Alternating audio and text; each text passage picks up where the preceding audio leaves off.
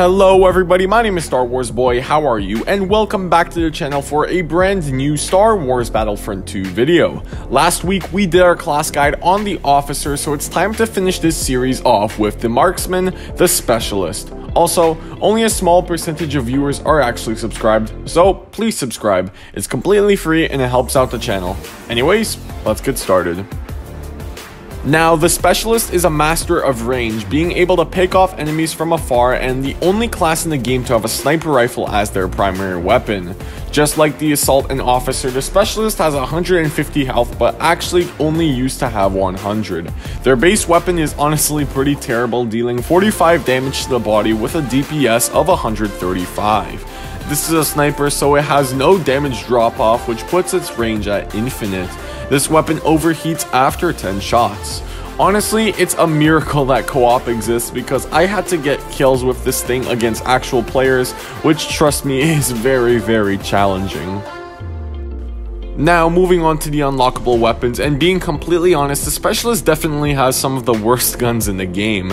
The first weapon is the IQA-11, which is a slight upgrade from the default weapon and can be unlocked after 50 Specialist kills, dealing 67 damage and a rate of fire of 130 rounds per minute.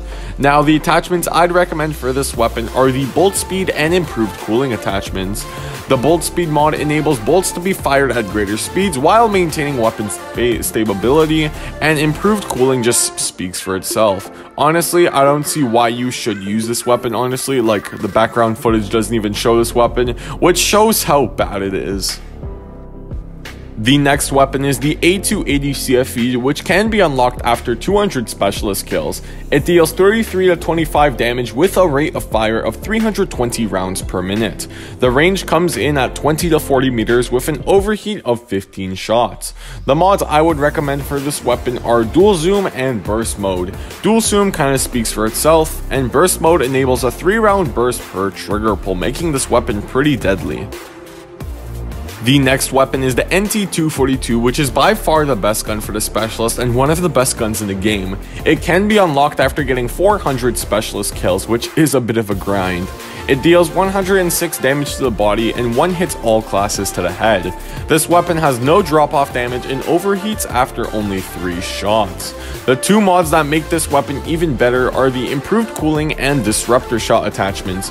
Improved cooling allows the blaster to be fired for much longer, and the disruptor shot adds explosive damage, with extra damage to vehicles and turrets. With this attachment, you can aim at their feet and you will still deal a ton of damage from that splash damage. Plus, it makes taking out ATSTs very easy. The final weapon is the Cycler Rifle, which can be unlocked after 50 Specialist kills in co-op. It deals 75 damage with a rate of fire of 180 rounds per minute. It has infinite range and an overheat after 3 shots. The two attachments I'd recommend for this weapon are the reduced recoil and improved cooling attachments.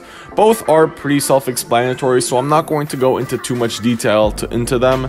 This weapon is by far the worst weapon in the game, and it cannot even be compared to the 2015 version, which actually did go through shields. Now, just like every character in the game, the Specialist has 3 abilities which can either be upgraded or replaced. Their L1 ability is a shock grenade, which deals 30 damage on explosion with a gradual shock dealing 10 damage per hit. The cards available for this ability are the Improved Shock Grenade, the Repulsor Cannon, which is a trash version of the CA-87 from 2015, and the Stinger Pistol, which can be a massive pain to deal with. Their R1 ability are the Thermal Binoculars, which reveal and mark enemies. The cards available for this ability are the Improved Binoculars, the Trip Mine, and the Personal Shield. Their final middle ability is Infiltration, which scrambles enemy radars, reveals enemies, and swaps your sniper for the EE4 from 2015. The cards available for this ability are the Kill Streak Infiltration that replenishes time per kill, the Hardened Infiltration, which grants you damage reduction during the ability, and the Scrambled Infiltration, which reveals enemies to your teammates. Now, moving on to loadouts, and I have 3 loadouts for you guys that serve their purpose really well. The first is the Battle Point loadout. This is a loadout that should get you a bunch of battle points a lot faster than your teammates, giving you an early chance to play the hero. The first card and the most important card to this setup is the Bounty Hunter star card. With this card, you gain points at an increased rate from 5% to 20% with a maxed out star card. I feel like I don't have to get into too much detail because the description of the card says it all. The second card is the improved thermal binoculars, which increase the duration the enemies are spotted from 9 seconds to 12 seconds with a maxed out star card. Every time you reveal enemies, you gain a bunch of points, not to mention that you will know where the enemies are, making it easier to get kills. The final card is the improved shock grenade, which has a longer duration and radius, being active for 4 seconds to 6 seconds with a maxed out star card.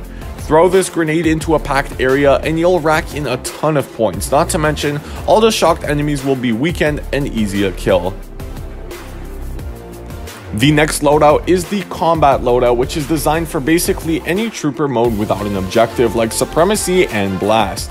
The first card is the Marksman card, which resets your ability heat when you get a headshot kill, from 20% to 40% with a maxed out star card. Honestly, this card is really helpful as getting headshots will be even more rewarding. The next card is the Stealth card, which removes you from the minimap when you fire your weapon. It lets you deal increased melee damage from 67 damage to 120 damage with a maxed out star card. Both these perks are really good. The enemy won't know where you are, and if they do, you can throw 2 punches in and take them out with that insane melee damage. The final card is the Personal Shield, which creates a bubble and surrounds you and blocks damage from all directions. The bubble health goes from 160 HP to 240 HP with a maxed out star card. If you're ever low on health, simply pop this shield and run behind cover. You won't be able to fire your weapon while the shield bubble is activated, so be sure to make use of that increased melee damage if you have to. Now, the final loadout we have is the Objective loadout, which should help with the objective while the match's fate is undecided. The first card is the Scrambled Infiltration, which reveals enemies to your allies as well as the scrambled enemy radars. The range of this ability goes from 10 meters to 14 meters with a maxed out star card. This card is going to help your team out a lot, especially if the post is contested and you can't find where the enemies are hiding or where they're coming from. The next card is the Survivalist card, which lets your health regenerate sooner from 20% to 40% with a maxed out star card. This card pretty much speaks for itself. Your health will come back faster, which means you will stay alive longer on that objective.